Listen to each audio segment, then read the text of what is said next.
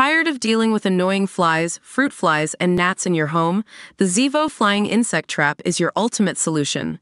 Don't wait.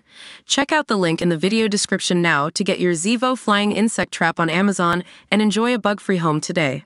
A standing army of 6,000 specialist police officers are ready to be deployed at trouble hotspots as the government steps up efforts to deal with the riots crisis.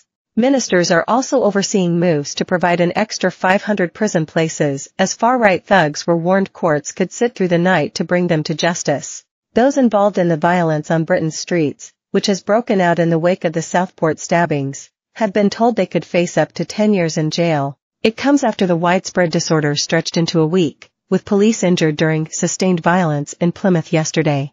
Similar trouble on the streets of Darlington saw officers pelted with bricks. Justice Minister Heidi Alexander today said 567 additional prison spaces would soon come into use. We will make sure that anyone who is given a custodial sentence as a result of the riots and disorder, there will be a prison place waiting for them, she told BBC Radio 4's Today programme. Extra cells at HMP Stocken, Rutland, will be in use from next week, Ms. Alexander said, with plans also in place to use space at Cookham Wood Young Offender Institution in Kent for adult prisoners. She also revealed more detail about the planned standing army of police officers Prime Minister Sir Keir Starmer announced yesterday afternoon. Ms. Alexander told Times Radio, "These are police officers who have had specialist training in dealing with public order offences. We had 4,000 available at the weekend. There will be another 2,000 available this week." It also means that police officers are able to be deployed in parts of the country where they are needed most. Elsewhere, she said courts could possibly begin sitting through the evening, the night, at weekends in order to swiftly prosecute rioters. The additional courts protocol, which was created in the aftermath of the 2011 riots, could be invoked in areas where police and prosecuting chiefs feel it is needed, the minister told LBC. The courts are now willing to consider any of those requests, according to Ms. Alexander. During her round of TV and radio interviews, Ms. Alexander warned thugs taking part in the riots they could face prison sentences of up to 10 years. She told ITV's Good Morning Britain, decisions about sentencing when these cases come to the courts will be for judges.